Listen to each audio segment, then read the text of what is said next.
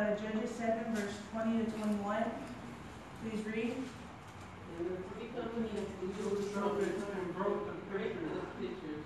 And held the lanterns in their hand, trumpets in their right hand, and they cried, "The sword of the Lord of the Gideon."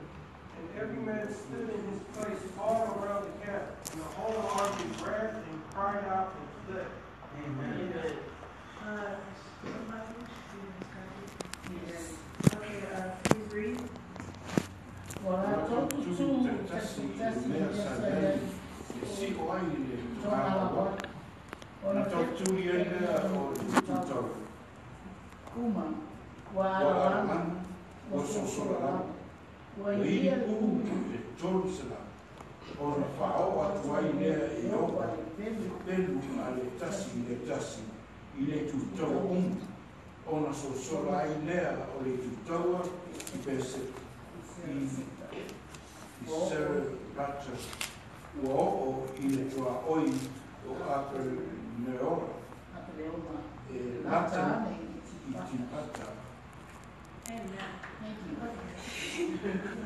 you guys. So the story that I wanted to focus on was the army of Gideon. Does anybody know about that story? No. Okay, cool. This story was actually very powerful to me. And three main highlights that I learned about it was to listen, discipline yourself, and to be obedient. When we were talking about this story, we learned that Gideon had started out with an army of 10,000, but he went from 10,000 to 300. And I just kind of looked at it because it was crazy, and me and my classmates, we were trying to figure out what did listen, discipline, and obedient mean. And we were learning that Gideon had to listen to the Lord and discipline himself to follow God's instructions and also be obedient to God's instructions. And it also kind of relates to what my dad said. It doesn't matter your quantity, it doesn't matter the number of people here, but it matters about the quality of what you're doing while you're here and your heart, if you're really in it. And that really did relate to the story, because the reason why there were so many people cut off was because not everybody's heart was in it. So if they would have went out into the battle with the 10,000, they would have lost right away because not everybody was focused on it. Some people were focused on, oh, my family, oh, I don't know what I'm going to do after, or if I'm going to die. But, and we were also learning about you can't have victory if you don't follow all the instructions.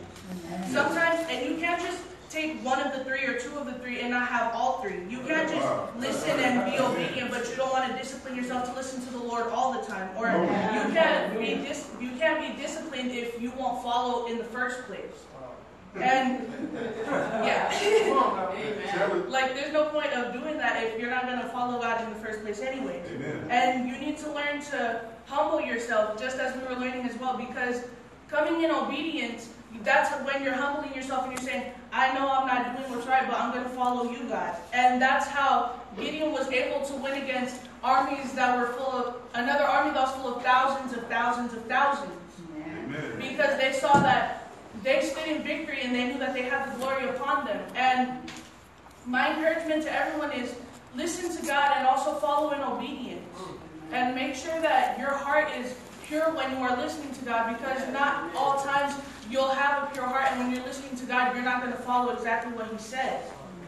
How do you expect victory if you aren't picking up your sword and fighting? Another thing that we are learning, to have on the full armor of God, because it would look dumb if you were to go out and fight, but you don't have your helmet, or you don't have your sword, or you're not wearing your belt.